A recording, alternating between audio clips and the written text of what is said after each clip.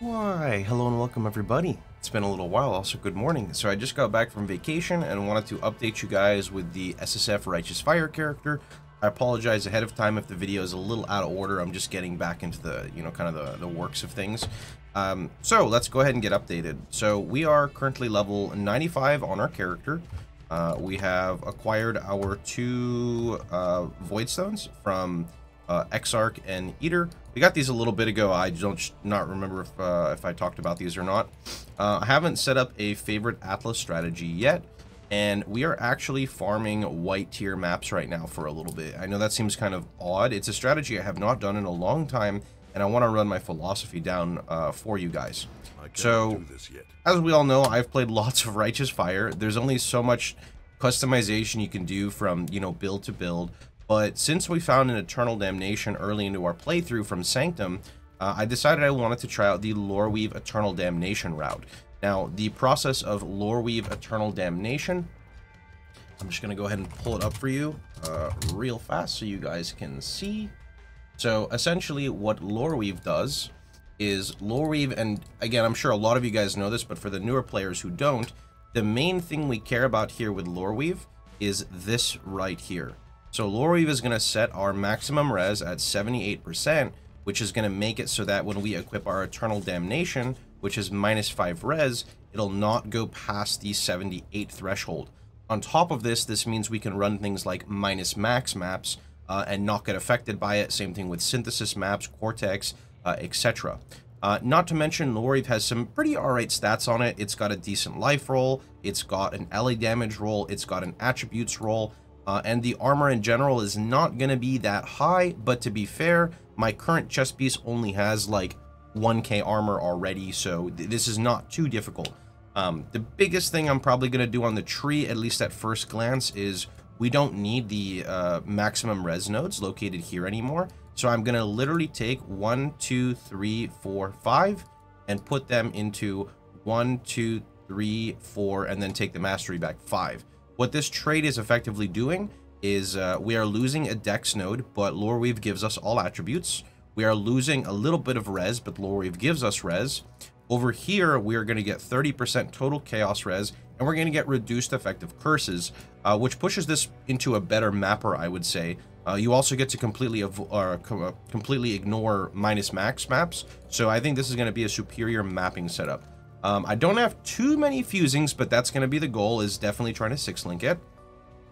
So the reason why I'm running white tier maps is for a couple of reasons. Number one, because we're in SSF and we don't have the best gear, running lower tier maps means I can really just breeze through the maps, right? So this means I can use some Magic Find gear without hindering my character's performance. So I'm running a Bisco's Leash for a little bit of quantity and a little bit of rarity, also speed. I'm running an item rarity support instead of my efficacy, and I'm running a gold flask at the moment instead of a life flask. Now, this is what my Atlas looks like, and I would not recommend copying it. It's all over the place right now, but I'll explain the purpose of my Atlas. So you'll notice I put Essence on there, and for people who don't know, Essences don't really care about the map tier, they just want to be in the map. Meaning it doesn't matter if you're running Essence in a tier 1 map or a tier 16 map, it's virtually the same thing. All of these essences I've acquired are literally from running white maps. Since the removal of essence on the crafting bench, it is a lot more difficult to specifically get like our Essence of Horror. So by running and speed running white maps, you're a lot more likely to acquire those. Also remember, if you ever get a different one, like say Insanity, you can always come over to your harvest bench. You can type in Essence, and if you have a little bit of blue essence, you can actually re-roll this into horror essences. Note that you cannot do that with these ones, only with these. So these 4 corrupted essences can reroll into horror. I applied this method to get the helmet that you see located here. So this helmet can still be crafted further. To craft it further, we would do suffixes cannot be changed for 2 divines. Then we would go ahead and use a veiled chaos. Then we craft this modifier located right on this helmet to prevent it from unveiling. And then we hope for a natural +2 unveil. We'll be doing that a little bit later. I've already put 4 divines in this helmet, and they're a little hard to get right now, although Sanctum is very nice for that. Some of the other things we're doing is we're stocking up logbooks. I don't know how good these logbooks are, but I have quite an abundance of these like 70 logbooks. These are all the ones that we farm from these lower tier maps. And then, of course, we put Harbinger on, so we're stocking up our annuls.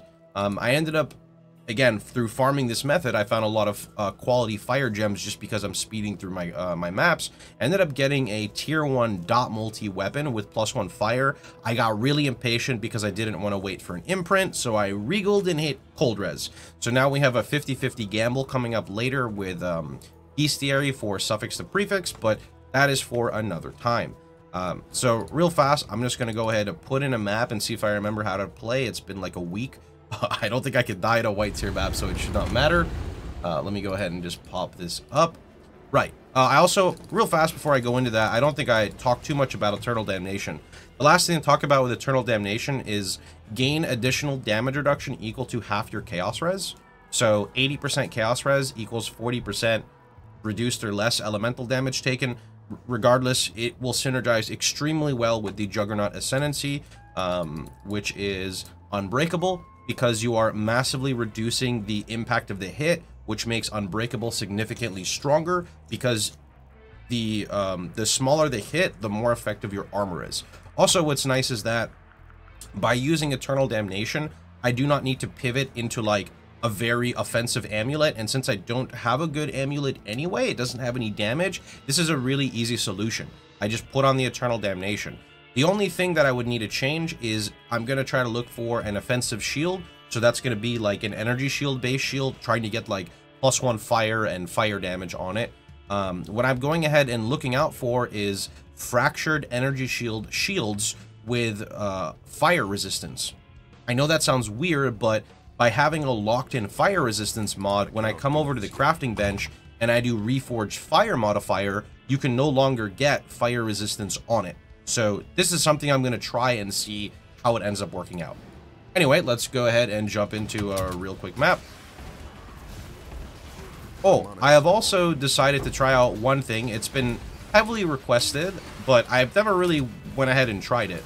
So I decided to try out self-casting a little bit more, and I actually kind of like it, I'm not going to lie. I think when I have my Legacy of Fury on, I will not really do this setup, but what I'm referring to is the following. Instead of doing the standard Hex Touch, Frost Blink, and then Flammability, right now what I did instead is in my gloves, where I would normally put my my Frost Blink on Life Tap, I put Flammability on Life Tap. So I have Life Tap, Shield Charge, Faster Attacks, Flammability. It's not the smoothest, but it's 0.4 of a second, and when I have Frenzy Charges, that goes even lower. And then with my Frost Blink setup, I just put it over here with my Molten Shell, and I put Arcane Surge. You do not have to do this, but this is what we call like our flex gem. We have one extra socket here. You could alternatively put in, you know, your Wave of Conviction, and there's a number of gems I show in the POB, so that's entirely up to you. But this is actually, it feels pretty good pre-Legacy of Fury. It also feels much better for Sanctum specifically, because you're not using your Frost Blink to curse anymore. You're just literally cursing the target.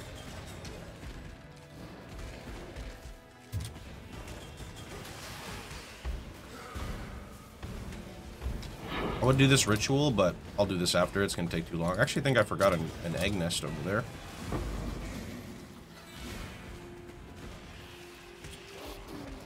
Oh, I don't remember if I actually even got to show it. I think I did. So Lore Weave, again, sorry for the out of order. Lore Weave requires 5 rows of unique rings. This is another benefit of running the lower tier maps, like I was saying, is getting the Magic Find set up to just zip through to try to acquire all of the rings, because you need a full inventory to actually make a Lore Weave. Oop, now I got my lag. Unlucky. Let's reset that. Oh! Oh! Oh! Well, we could just end the video there. You pretty much get it. There's not really anything special to see, so I hope you guys enjoyed yourselves. I hope your guys' New Year's is starting off strong. Everything is pretty good here. Nothing too bad, so pretty happy. But yeah, if you liked the video, please feel free to like, share, and subscribe. And remember, you can catch me streaming live every day at twitch.tv/Pohx, except for Sundays. See you guys all later, and thanks for watching.